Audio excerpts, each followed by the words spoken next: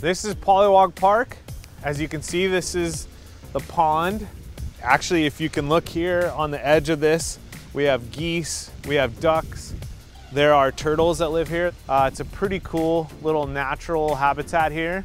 And when we're not in COVID, you have the gym area for little kids. And then you have in the background, you can see that amphitheater. That's where they do concerts at the beach every August. And a lot of the residents in Manhattan Beach and surrounding areas come and sit and watch the live music. It's a great, great thing to do and a lot of fun. Whoa, oh, friendly guys. There's a neighborhood right over this way. The development of that was done in the early 50s. It's called Liberty Village. It's in Manhattan Beach. The pond was much higher back then. It was actually like a small lake.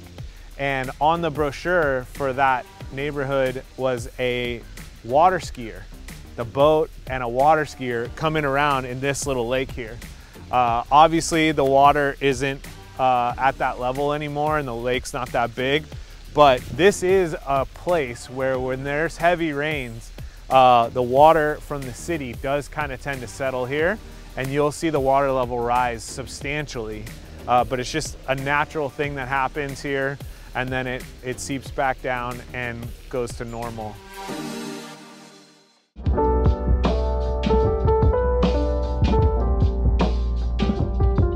There's a little dog park up here. There's soccer fields right up that way. And then over that way, there's more like kind of standard gym equipment and other open areas. So it's a big park. It's got a lot to offer. I think they got rid of all the trash cans. Just trying to help out. Here we go. Doing our part so that the little turtles don't choke on this. Right up here is the local community pool as well. So there's a pool that the community is allowed to use at the high school. And then there's a secondary pool over here for things like swim lessons, swim team, lifeguard, junior lifeguard tryouts, stuff like that, or lifeguard prep, all in the local pool right up here on this hill.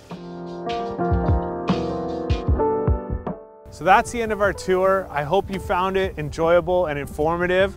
If there's anything else you'd like to hear about or any questions that you have, please hit me up at the links below.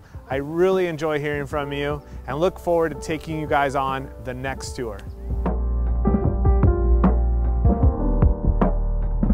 Manhattan Beach is known for its wild turkeys.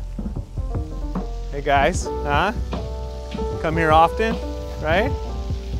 You're a pretty lady.